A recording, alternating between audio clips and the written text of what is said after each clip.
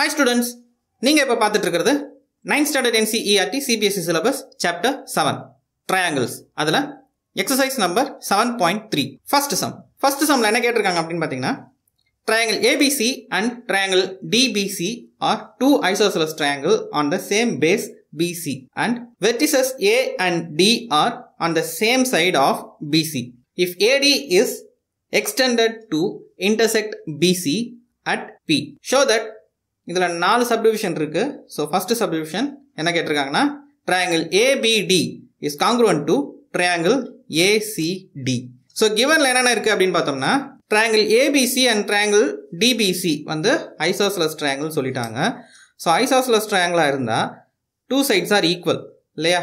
So இதுல என்ன சொல்லியிருக்காங்க A and D BC தான் வந்து என்ன பேஸ்ன்னு சொன்னதுனால நான் AB and AC and DB and DC வந்து ஈக்குவல் சைட்ஸா எடுத்துக்கிட்டேன். எது டூ சைட்ஸ் ஈக்குவல் ஐசோசெலஸ் ட்ரையாங்கிளுக்கு. நம்ம இங்க என்ன ப்ரூவ் பண்ணணும் அப்படின்னு பாத்தீங்கன்னா இந்த ABDங்கிற இந்த ட்ரையாங்கிள் அண்ட் இந்த ACDங்கிற இந்த ட்ரையாங்கிள், அதாவது இந்த ட்ரையாங்கிள்ல இல்லாம இந்த ரெண்டு ட்ரையாங்கிள் வந்து காங்க்ருவன்ட் அப்படின்னு சொல்றாங்க. ஸோ நமக்கு தெரிஞ்சது எல்லாம் என்னன்னா இது ஃபுல் ட்ரையாங்கிள் அண்ட் டிபிசிங்கிற இந்த ஃபுல் ட்ரையாங்கிள் தான் நமக்கு தெரியும். ஸோ இதுல இருந்து தான் நம்ம இப்போ பாயிண்ட்ஸை கலெக்ட் பண்ண போறோம். ஃபர்ஸ்ட் என்ன எடுக்கலாம் அப்படின்னு பார்த்தீங்கன்னா இந்த ABD அப்படிங்கிற இந்த ட்ரையாங்கிளில் அண்ட் ACD அப்படிங்கிற இந்த ட்ரையாங்கிளில் காமனாக என்ன இருக்கு AD equal to AD. So இது காமன். ஓகே, முடிஞ்சது. தென் இது ஒரு ஐசோசெலஸ் ட்ரையாங்கிள் சொன்னதுனால ஆல்ரெடி நமக்கு என்ன பண்ணியிருக்கோம் கிவனில் AB ஈக்குவல் டு AC. அப்போ இந்த ABD and ACD ட்ரையாங்கிளில் side AB equal to AC. எதனால ட்ரையாங்கிள் ABC இஸ் ஐசோசெலஸ். சரியா? ஓகே. தென் என்னது ஃபர்ஸ்ட் ரெண்டு சைடு பார்த்துட்டோம். மூணாவதும் சைடே பார்க்கலாம். என்னன்னு பார்த்தீங்கன்னா இந்த மூணாவது சைடு, அதாவது ஃபர்ஸ்ட் இந்த சைடு பார்த்தாச்சு, இந்த மிடில் இருக்க இந்த AD காமன் பார்த்தாச்சு. தென் இந்த சைடு அது என்னது DB. இதுவும் என்னவா இருக்கு அப்படின்னு பார்த்தீங்கன்னா DB is equal to DC. ஏன் அதுவும் ட்ரையாங்கிள் என்னது DBC இஸ் ஐசோசெலஸ் ட்ரையாங்கிள். சரியா? அதனால இது என்னத்துல எடுத்திருக்கோம் அப்படின்னு பார்த்தீங்கன்னா சைடு காங்க்ருவன்சி. அதனால என்னவா இருக்கு triangle ABD is congruent to என்னது triangle ACD. So hence proved. Second subdivision பார்க்கலாம். செகண்ட் சப்டிவிஷன்ல என்ன ப்ரூவ் பண்ணணும் அப்படின்னு பார்த்தீங்கன்னா டு ப்ரூவ்ல கொடுத்துருக்க இதுதான் என்னது triangle ABP is congruent to triangle ACP. சரி, இந்த ட்ரையாங்கிள் எது இங்க கிரியேட் ஆயிருக்க ட்ரையாங்கிள் எது இன்டூ இன்டர்செக்ஷன் ஆஃப் BCன்னு வந்து P பாயிண்ட் கிரியேட் ஆயிருக்கு இல்லையா?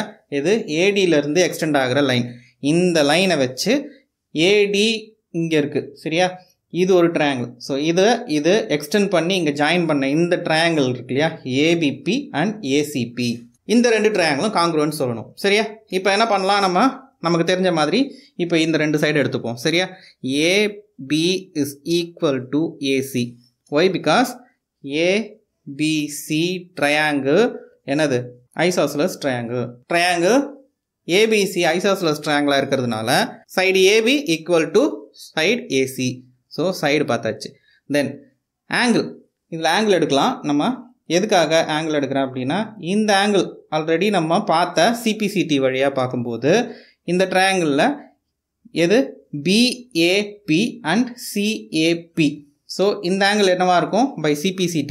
ஏற்கனவே இந்த ட்ரையாங்கிள் வரைக்கும் பார்த்தோம் இல்லையா, இந்த மூணு சைட்ஸ் ஈக்குவலாக இருந்துச்சு அப்படிங்கிறதுனால இப்போ ஆங்கிள் கரஸ்பாண்டிங் பார்ட்னா என்ன அது சைடாகவும் இருக்கலாம் ஆங்கிளாகவும் இருக்கலாம். அதனால் இந்த பார்ட் வந்து ஆங்கிளாக எடுத்துக்கிறேன். ஸோ ஆங்கிளாக எடுக்கும்போது angle BAP is equal to angle CAP. இது எதனால் அப்படின்னு பார்த்தீங்கன்னா பை CPCT, அதாவது corresponding part of the congruent triangle.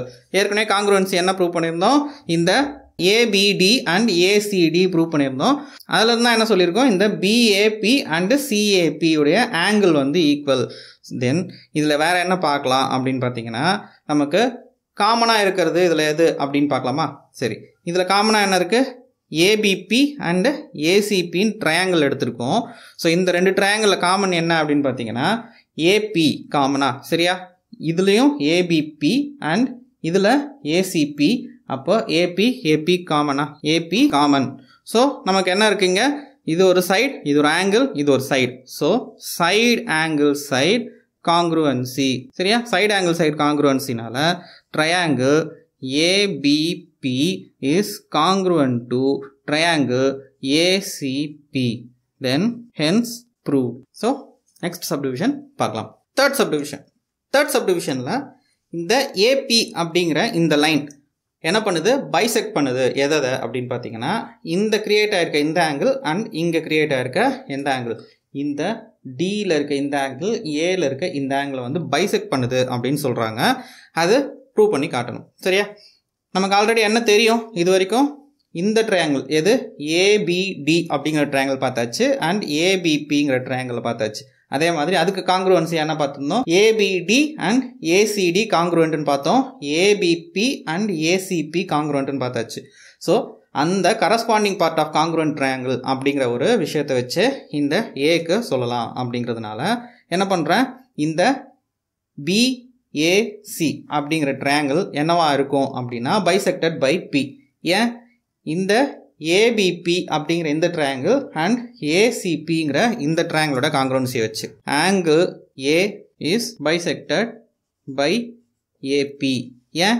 நமக்கு ஆல்ரெடி தெரிஞ்ச சிபிசிடியில் triangle ABP is congruent to என்னது? ட்ரையாங்கிள் ஏசிபி அப்படிங்கிற இந்த ட்ரையாங்கிள் நம்ம பார்த்ததுலேருந்து என்ன சொல்லியிருக்கோம்? ஏ வந்து இந்த ஏபி லைனை வந்து அந்த ஆங்கிள் பைசெக்ட் பண்ணுது அப்படின்னு நம்ம சொல்லிடலாம். ஏன்னா இந்த ஆங்கிளும் இந்த ஆங்கிள் ஈக்குவலாக இருக்கப்போ ஸோ இது பைசெக்ட் பண்ணுது அப்படின்னா இந்த ட்ரையாங்கிள் இந்த ட்ரையாங்கிளில் ஸோ இது பாதி இது பாதி அப்படின்னா தான் பைசெக்ட். அப்போது ஏன்னு கிரியேட் ஆகிருக்கு இந்த ஃபுல் ஆங்கிள் என்ன இருக்குது? பைசெக்ட் ஆகிறது காரணம் ஏபிங்கிற இந்த ஒரு லைன். தென் இது ஃபஸ்ட்டு இருக்க இந்த இடம் ப்ரூவ் பண்ணியாச்சு. Second D. ஸோ டிக்கு எடுக்கும்போது நம்ம இந்த ட்ரையாங்கிள் எடுத்துக்கலாம். எது டிபிசி, அதாவது ஏபிசி அண்ட் டிபிசின்னு ரெண்டு ட்ரையாங்கிள் இருக்குது. அதில் டிபிசி ட்ரையாங்கிள் இருந்து எடுக்கலாம். PPT and triangle CBT. So இந்த ரெண்டு ட்ரையாங்கிள் நம்ம எடுத்துக்கலாம். எதுக்காக? இந்த பிங்கிற லைன் வந்து எக்ஸ்டெண்ட் ஆகி டியிலேருந்து எக்ஸ்டெண்ட் ஆகிருக்கு அப்படின்னு நமக்கு சொல்லியிருக்கிறதுனால. சரியா? அதனால் இது எடுத்துக்கிறோம் அப்படின்னா இந்த ட்ரையாங்கிள் அண்ட் இந்த ட்ரையாங்கிள் இது வரைக்கும் இதோடைய காங்க்ருவன்சி நம்ம செக் பண்ணல இல்லையா? அதனால் இப்போ காங்க்ருவன்சி ஃபஸ்ட்டு செக் பண்ணிடலாம். அதுக்கப்புறம் இந்த டியுடைய ஆங்கிளுக்கு வரலாம். இந்த காங்க்ருவன்சி செக் பண்ணும்போது நமக்கு DP is equal to DC எங்கேருந்து அப்படின்னு பார்த்தீங்கன்னா நமக்கு எது? ட்ரையாங்கிள் டிபிசின்னு எடுக்கும்போதே நம்ம என்ன சொல்லியிருப்போம்? இஸ் ஐசாஸ்லஸ் ட்ரையாங்கிள் அப்படின்னு சொல்லியாச்சு. எது? டிபிசி ஐசாஸ்லஸ் ட்ரையாங்கிளாக இருந்தால் இந்த டிபி அண்ட் டிசி சைட்ஸ் ஈக்குவலாக இருக்குமா? தென் இப்போ இதில் ட்ரையாங்கிள் பிபிடி அண்ட் சிபிடி அப்படிங்கிற இந்த ட்ரையாங்கிள் பிபிடி அண்ட் சிபிடி அப்படிங்கிற இந்த ரெண்டு ட்ரையாங்கிளில் எது ஈக்குவலாக இருக்குன்னு பாருங்கள். DP is equal to DP. ஏன்னா அது வந்து காமன் சைடு. சரியா? டிபியும் வந்து காமன். எது?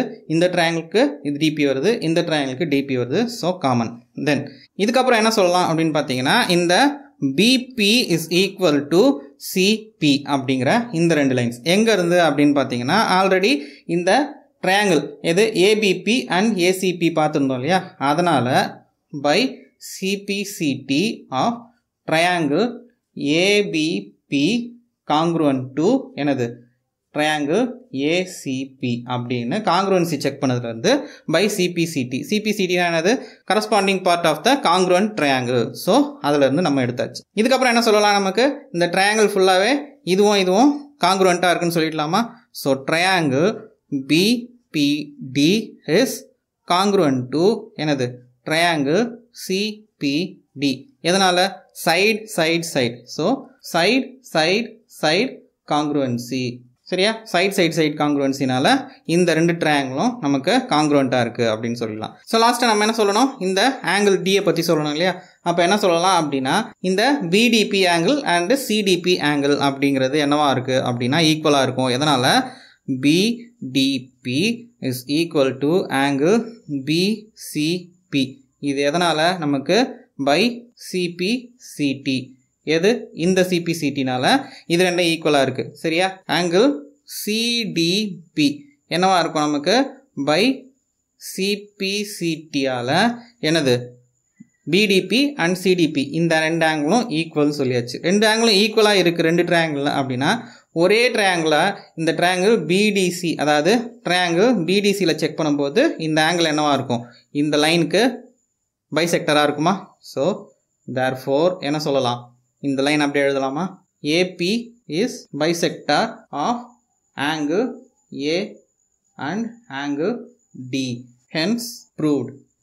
This is the answer. So புரிஞ்சுதா? என்னது, ஃபஸ்ட்டு ஏங்கிற ஆங்கிளை என்ன பண்ணியிருக்கு, ஏபிங்கிறது பைசெக்டாரான்னு செக் பண்ணுறதுக்கு சிபிசிடி தான் யூஸ் பண்ணியிருக்கோம். ஆல்ரெடி காங்க்ருவன்ட் செக் பண்ணதுனால.